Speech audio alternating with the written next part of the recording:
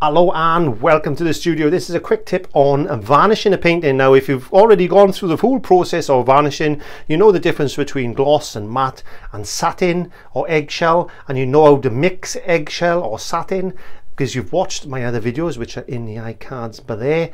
Then this process is going to be easy. So once you've varnished your painting, what you need to do now is allow it to dry. Now, where are we going to put this to dry?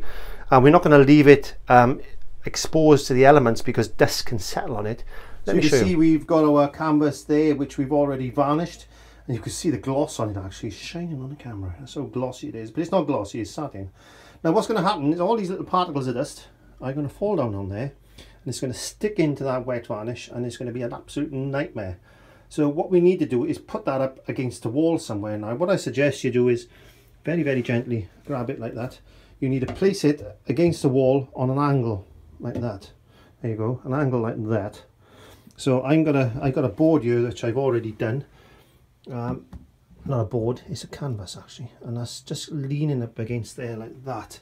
So all the dust now is going to fall on the back of the canvas and not on the front that's already varnished. I'm just going to put my stool there in front of it to stop it sliding and sticking to the floor, and there you go. That's one way of protecting the varnish film from dust. Allow that to dry for 24 hours before you recoat it. And give it at least 2 weeks to cure, and that's the important thing about varnish. Give it plenty of time to cure, and try not to stack varnish paintings together. If you've got canvas boards and that, you'll see they will tend to stick. So use a little bit of parchment paper or greaseproof paper in between them if you want to stack them together. And that's as simple as that. That's how to stop dust falling on your newly varnished canvas or canvas board painting. Please press hashtag clive5art in the YouTube search bar and all my videos will pop up.